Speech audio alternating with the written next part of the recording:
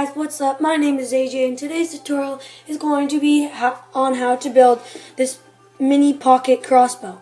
I know it doesn't look like much, but believe me, this thing can really pack a punch.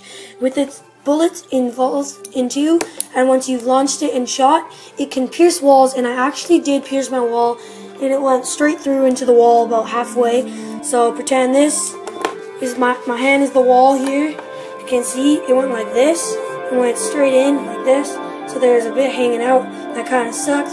Anyways, so how to shoot it is you take the dart, slide it in through the hole, put this end piece, shove this in here just a little bit, not too much or else it'll just not work.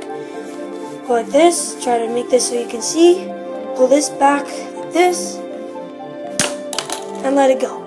That one didn't work the best, because I didn't have it put in farther enough, and then I didn't pull it back farther enough because I was kind of cramped in my video space, but it can sure shoot pretty good if you get the right elastic band. So without further ado, let's get started on today's tutorial.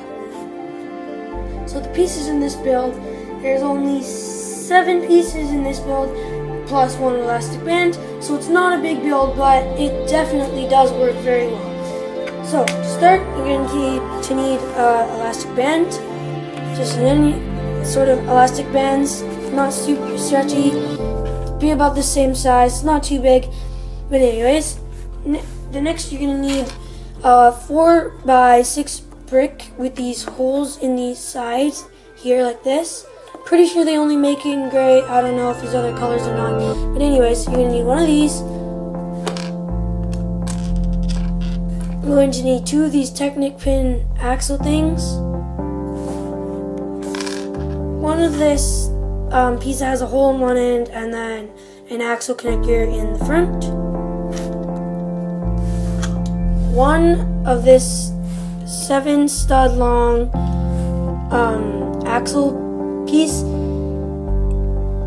for the bullet. And then 2 of these black 1x3 pieces that have axles on the one side and then connector pins on the other. So to start, you're going to take your 4x6 brick piece and your black connector pieces and shove them in the side of the 3 holes on the top one, like this.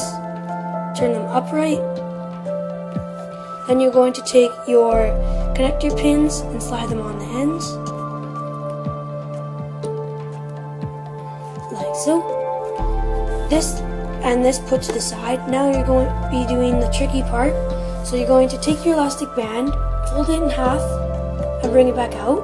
Going to pinch the end and thread it through the hole.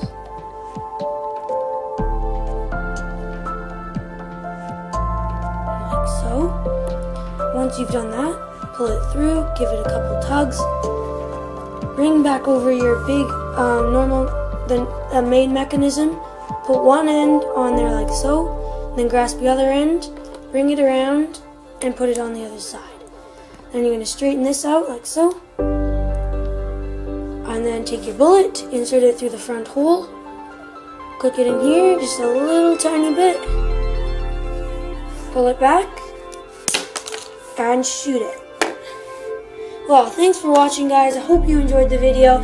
If you did, please like and subscribe for more videos, and I hope to see you later for a future video.